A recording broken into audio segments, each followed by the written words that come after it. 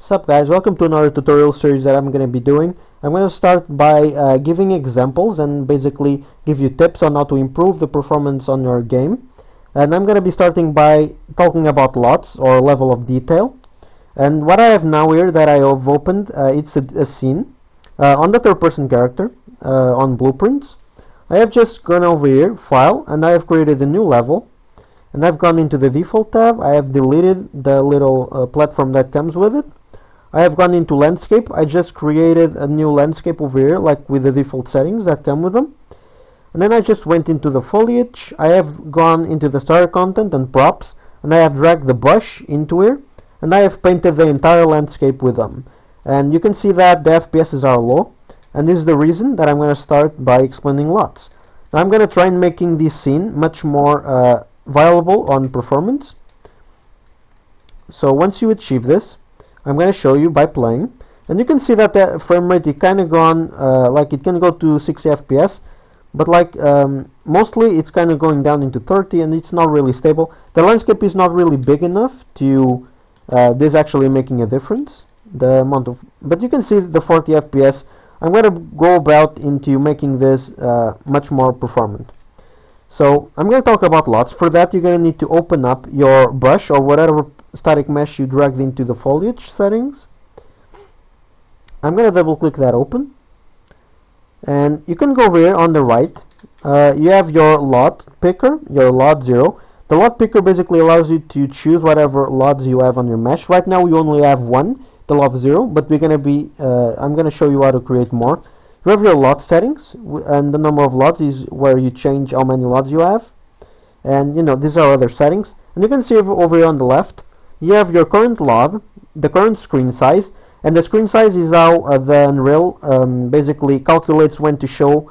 For example, now it's in LOD 0 because it's 1. So screen size is basically the mesh is covering 100% of the screen. So like when we are really close. And as you go further, it's going to get reduced values. And as far away as you get, it's going to get smaller and smaller. The triangles and the vertices are basically the polygons on your mesh that you have. And the LOD system basically calculates a way of reducing these as we choose to get from LOD 0 to 1 to 2, etc. So to start this, I'm going to go into LOD settings, and I'm going to go over to LOD number of LODs. And I'm going to change this to 3, but first, I'm going to go into the auto compute LOD distances, and I'm going to uncheck that because I want to show you how to do that manually. I'm going to go over here and I'm going to do and make 3 LODs. And I'm just going to click on apply changes.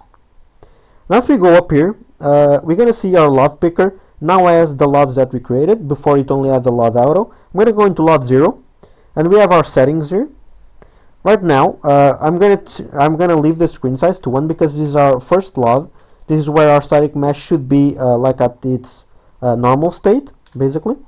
Now I'm going to go into LOD 1, and here is where we want to reduce the settings. Now we have our screen size. This is basically, well, what is our screen size that we want this to change to the LOD 1? I'm going to want this to change to LOD 1 when I go into 0.35. So just put that 0.35. Boom. Now the percent triangles is basically how much you want to reduce the number of triangles and vertices. Right now it's 100. I'm going to change this to 75.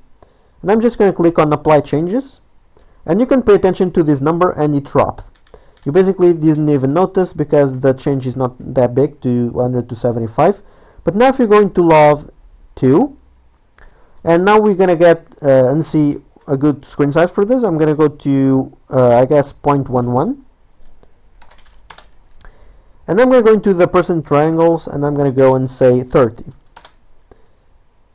I guess 30, they kind of round the number, I don't know why, but you can go ahead and apply changes. You can see your number dropping. Now if you go close, you can see that we kind of lost leaves or detail in the foliage, and you can actually see that by going to LOD 1 and LOD 0. LODs basically make you lose detail on the mesh, but because you're gonna only show them when you're far away from them, the player, you're not gonna really be able to see that with you visually. So now I'm gonna go and make this LOD auto, and you can see the difference. As you get further away, pay attention to the LOD number and the vertices. As you get away, you can see them dropping. Now I just created three LODs. It's very simple. You can create more if you want over on the number of LODs, and this is basically just changing one setting on the reduction settings. You can play around with these. I don't really know what these are, that's why I'm not talking about them, but I have not seen the difference by changing this. The only thing that matters really is the percent triangles. So now if we save and go back to our map, let me actually save this. I'm not sure, but if we play, we should now see a difference on the frame rate.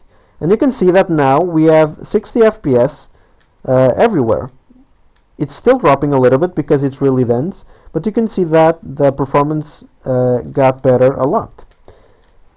And I don't know if because this is dropping to 40 or 50 and it's kind of buggy because we are playing in the viewport. It probably is. But if you get around and like create a really massive landscape and just paint it all, and like you get like back to 20 FPS or something, you can really see the difference. And I guess we can do that now. So what I'm going to do really quick, I'm going to go into and I'm going to delete this landscape, and I think it deletes the foliage as well, as it did. Yes, we can go into landscape. I'm going to go over here into the number of components. I can go to the section size. We'll go to 255. You can see the landscape now is way bigger. I'm just going to click create. And now I'm going to go into the foliage. This is going to be have the same settings that we have over here. And I'm going to go into the density. And I'm just going to plug the... I can leave it at 100. And I'm just going to paint the landscape now. Just a quick tip, if you go into the brush size and you place a really big number, it's going to give you a really large paintbrush.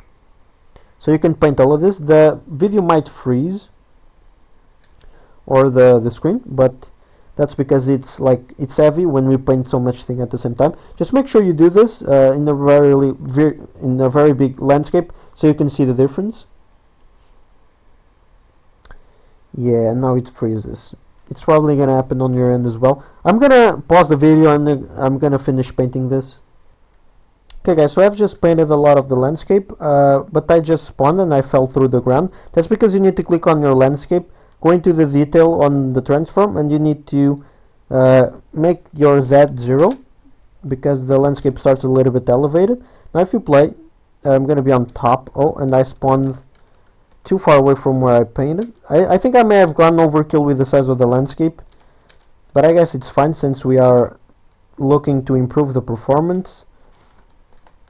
And let me just move this over here back to where I painted. Now if I play, you can see that I'm okay. The foliage didn't update.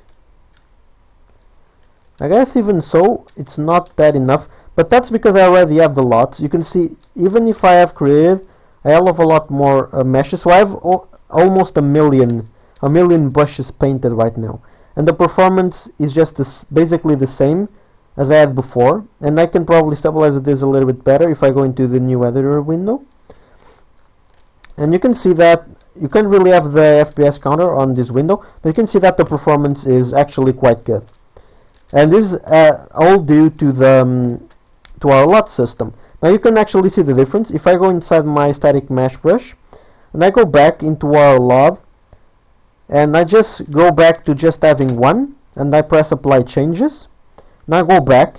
If I try to play,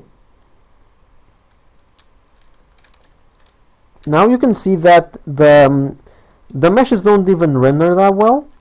That is because they're like, it's too much. You can really see a performance. You can see when they appear that the FPS drops. It's not really apparent. That's because Jesus Christ, it's really bugging out. Okay, now it freezes. Great. I think I might have gone a little bit overkill with this, but you can see the point of having lots. You know, and when you are like building a level with static meshes and that stuff, you almost need always to have all of your props and all of your static meshes with lots set up. That's gonna make in the end when you build a game, like you only not gonna have brushes in your level. You might have like thousands of different static meshes like making a level, and you need to have if you have LODs in all of them, you're gonna make the game much more performant. And you're gonna thank me for telling you this in the end, because if you make the entire level without setting LODs, then you're gonna be with poor performance, and if you want to make LODs, you're gonna have to make like dozens or even hundreds of them, depending on the quantity of static meshes you have, the different number of static meshes. You're gonna have to be making them one by one, even if they are automatic. Imagine if you have to make the LODs in an exterior 3D program. Like, it's really crazy. So you better like start working that early on when you're building a level, and it's gonna really help you in the end. And my editor freezes because I clicked on the foliage. Great. I have almost 1,000,000 bushes over here, and the performance with LODs actually made me have almost 60 FPS. And the reason that I don't think the LODs actually updated, because you can see that my performance didn't really drop that much. They kind of got bugged out, and for some reason now I have 1,000,000 more. I have more than 1,000,000. But yeah, you can play around with this on your own, these settings over here. You are probably gonna be wanting to make more than 3 LODs. You can make like 5. That's like optimal for foliage, because imagine if you have like some hills with trees that if you reduce the LODs, they kind of get buggy and you will be able to see them. But that really depends of how you place your static meshes in the level, and that's really gonna come out of you how to test things out. I can't really tell you the perfect settings. You're gonna have to test those on your own. So yeah, I hope you guys enjoyed this tutorial. I'm kind of thought to make this a little bit different tutorial, not really making programming, but like showing these little tips and how to do that. In the next one, and talking about our optimizer game, I might do level streaming. That's very important when you're building levels that are large. You're gonna want to stream. Basically what that does, I'm gonna explain that in the next video, but it basically makes you load and unload levels procedurally, so you don't really have the entire level being drawn at the same time. That really saves up performance, and that mixed up with LODs is really powerful. So I'm gonna talk and show you how to make that in the next video. Thank you guys so much for watching, and I'll see you all in the next one. Bye bye.